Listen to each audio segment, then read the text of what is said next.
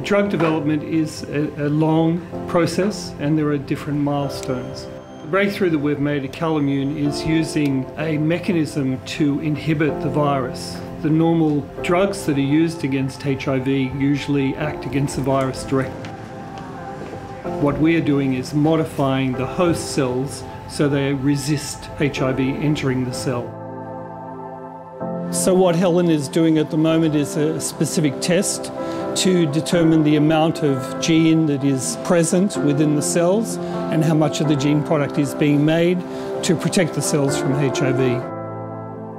So what is happening here is we're analysing the result of the test. When we determine how much of the gene is being produced within the cell to stop HIV replication, the analysis is done here. The Kids Research Institute, which is based in the Children's Hospital at Westmead, provide clean room facilities, and it's my role as a facilities manager of these clean rooms to provide the resources that Jeff requires for his processes to be manipulated in a clean environment.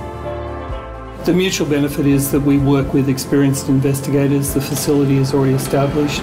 We use the facility. We work with investigators who have a knowledge and know-how, and we bring to the party our own knowledge and know-how. It progresses the field. It is a very long process. I've been working in this area for more than 20 years, and what inspires me on a daily basis is seeing the enthusiasm of the team and how they approach the problems, solving the problems, moving to the next stage, and actually moving forward to impact upon the disease. This work is innovative because it hasn't been done before. We are pushing back the frontier of science and discovery to modify cells outside of the body and to give those back as a protected population of cells within the body to have an impact.